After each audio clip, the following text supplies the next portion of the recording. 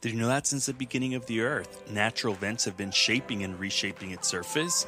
Hi everyone, this is Mr. Lara, and in this video we'll discuss land and erosional features.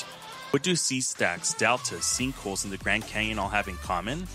They're all landforms shaped by erosion, weathering, and deposition. But what exactly is weathering, erosion, and deposition, and how are they connected? Weathering is the process of rocks being broken down into smaller rocks. Erosion is a process by which sediments and other materials are moved from one place to the other. Through the process of erosion, the weathered pieces of rock and other materials are moved to another place.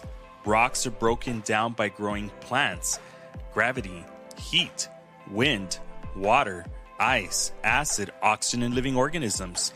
Deposition is a geological process in which sediment, soil, and rocks are added to a landform or landmass. Once the material has been eroded and is no longer being moved, it is deposited in a new location. The cycle then starts again with a fresh rock that is exposed.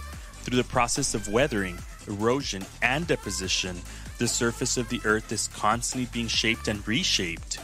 We can study these changes in the shape of the Earth's surface by using topographic maps. Topographic maps use contour lines to show different elevations of the land, and the patterns of the contour lines reveal different land features.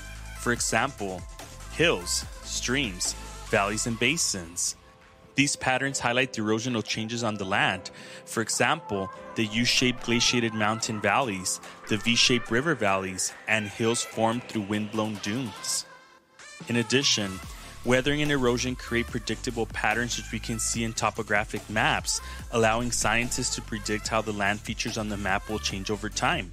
This proves that the Earth's surface is constantly changing. The most crucial and useful tool for creating topographic maps and understanding the erosional changes are satellites. Satellites are able to provide high-resolution images of large-scale land feature patterns, allowing scientists and researchers to see even small changes over time. This can help identify and track changes in land forms and other features caused by erosion. Let's review what we just learned. The process of weathering, erosion, and deposition is constantly shaping and reshaping the surface of the Earth. Weathering, erosion, and deposition are connected. Weathering breaks the rocks into smaller rocks. Erosion moves the rocks and other materials to another place.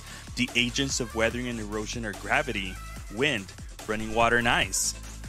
Deposition adds sediment, soil, and rock to a landmass or landform. Weathering exposes fresh rock, and the cycle starts again.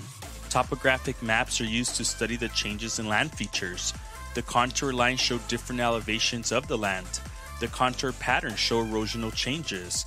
Weathering and erosion create predictable patterns in a topographic map, making it easier to predict how the land features will change over time. Satellites allow scientists to study large-scale land feature patterns and notice any small changes over time.